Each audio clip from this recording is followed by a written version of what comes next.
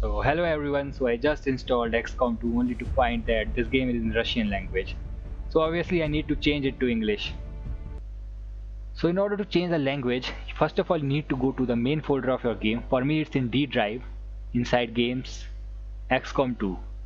Now here you will see a folder called binaries. Open this one and go to Win64 folder.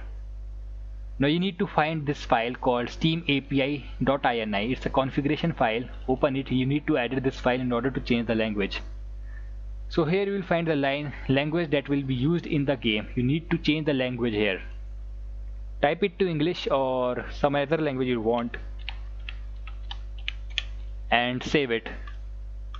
Now the language is changed. But you need to remember that game should have all the necessary language files in order to change it. So let's see whether language is changed or not.